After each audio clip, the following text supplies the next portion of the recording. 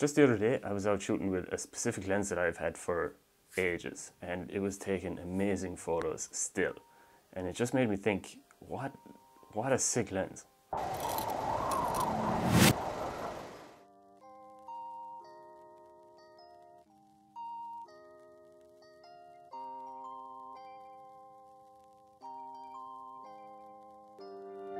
So walking through Cologne the other day, as I was taking photos, and I thought, why not make a video about this lens and why it's such a great fit for photographers of all levels, but particularly beginner photographers. Even though there's probably a million videos out there about this lens already, but whatever, here we go. Now, of course, the lens I'm talking about is the good old nify-fifty. A 50mm fixed focal length prime lens.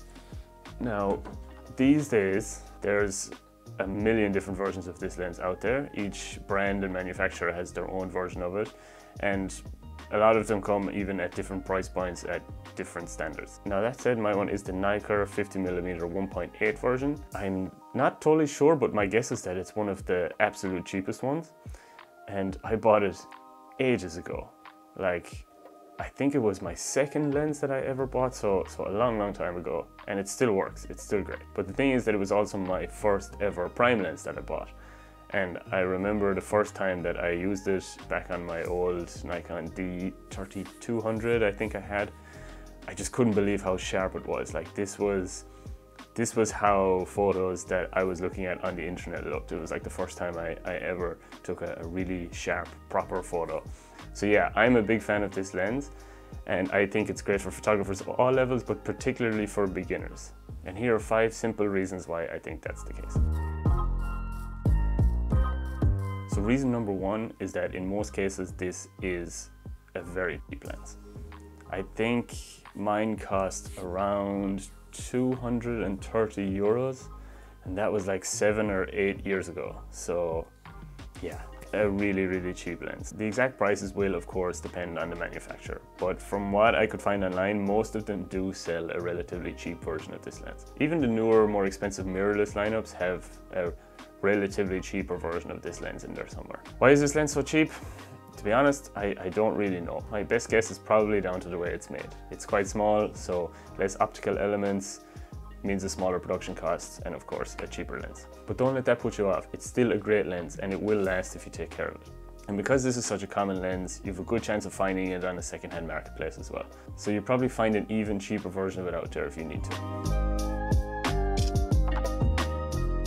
The second reason I like this lens is because I never seem to outgrow it. This lens has always been a handy lens to have in my bag, and it still is to this day. As I mentioned already, I bought this lens about 8 years ago and I still use it. That's incredible. And it's not only that I still use it, it's still a really good lens. Because it's a low aperture prime lens, it's really fast, performs well in a whole variety of conditions, and it's super sharp. It's also a really nice focal length for many different situations and different types of photography. So it's always going to be a really handy lens to have in my bag.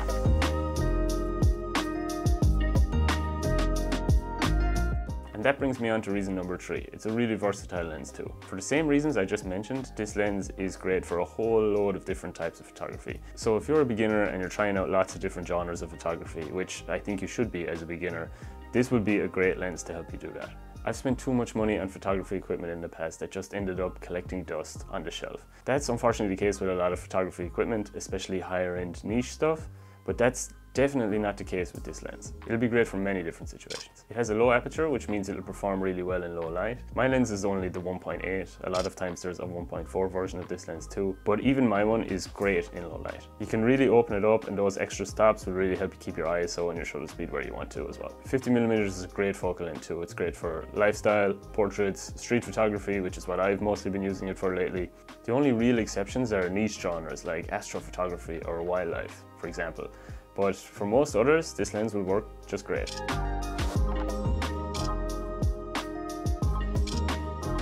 And another genre this lens would be great for is travel photography, which brings me to my next reason. This lens is really light and super easy to carry. It's so small and light for the quality of photographs that you get from it. Yeah, it might vary from brand to brand. Some brands might have heavier versions, but in most cases, this is a really small lens. And that makes it perfect for most trips. Short trips, weekend trips, long trips, 3-hour hikes. whatever it is, we all want to make our bag a little bit lighter and a little bit smaller so we can walk around for longer and take more photos. I usually find myself just throwing this lens into my bag even if I don't specifically need it. Just because it's so light, it doesn't really make a difference. It's just easy to put in there. It's also light and pretty small on camera too, which is nice for a lot of different situations. Street or travel photography, for example, if you want to be a bit more discreet and don't want to be drawing too much attention to a giant setup. And finally, this is not a typical reason to buy a lens, but I think it's a great reason for beginners to buy a lens. This is also a prime lens, which means you won't have the option to zoom in camera. And that means that this is a great way to learn how to get better with your composition. Not being able to zoom means you'll have to use your legs and move more to compose your photo. Now, it sounds a little bit silly, but it also means that you just spend more time thinking about your composition, which means it's in your brain for longer. And that ultimately means that you're going to get better. It's not just a case of zoom, unzoom, zoom in, snap, move on to the next shot. You really have to think and consider your frame a little bit longer. Now, it sounds quite simple and maybe it even is a little bit silly, but I think most experienced and advanced photographers who use prime lenses will sing praises for this, and most will agree. It really is just a great way to improve your composition.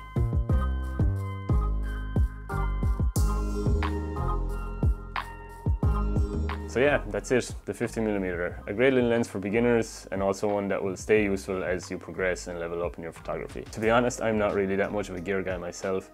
I think most people probably talk too much about cameras and lenses and all that kind of stuff. But I think the 50mm is a great lens for beginners that they might be able to keep with them for a long time, and as I've just outlined, for practical reasons, not just the usual technical stuff. But let me know what you think. Do you have this lens already? Do you like it or maybe not like it?